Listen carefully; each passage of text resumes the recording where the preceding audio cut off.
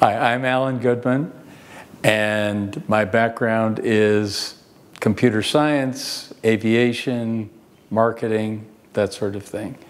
Over time, it became more and more difficult to sleep continuously. Wake up, go back to sleep, wake up, go back to sleep. And through mutual friends, a number of years ago, I got to meet Barbara and became interested in what she was doing with hypnotherapy.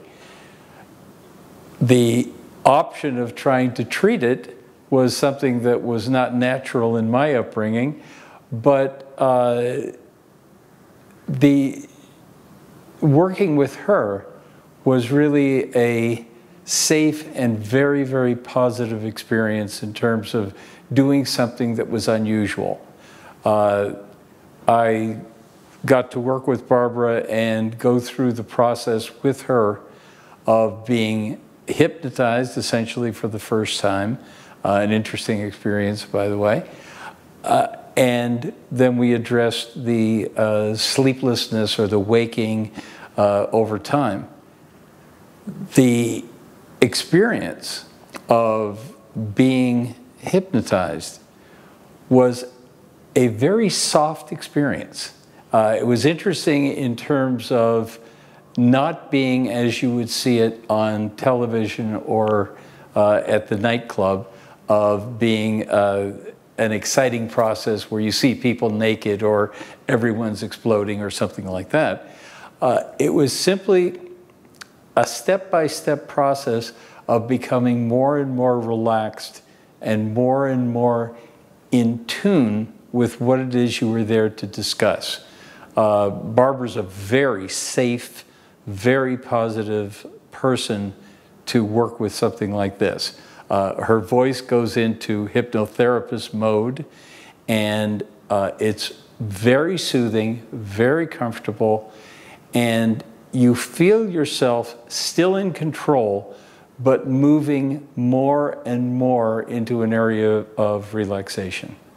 So that's how we started, and we did a number of things.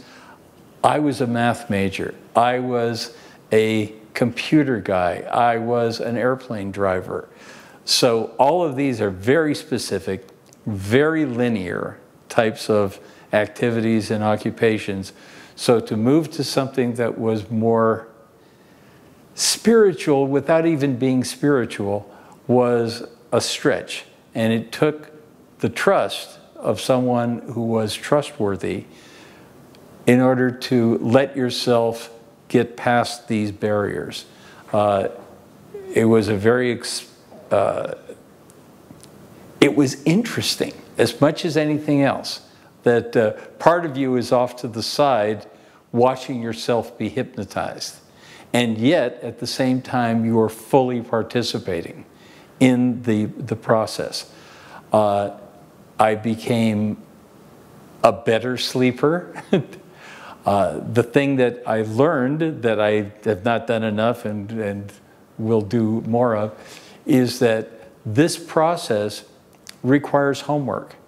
It requires commitment on the part of the subject as well as on the part of the hypnotherapist to go toward a common goal. You're trying to achieve something, whatever it is, person by person, you're trying to achieve something. And that achievement is not an automatic, it's not a panacea, it's not one switch flips and instantly whatever problem you have is gone, but it's a directional situation. You're moving closer and closer toward your potential of being healthier, whatever your definition would be. And it was an interesting experience to recognize that you participated in your therapy. You weren't just the subject of the therapist. Anyway, overall, my exposure with Barbara has been the most positive. She is an extraordinarily committed, extraordinarily sensitive, and extraordinarily safe participant in something like this.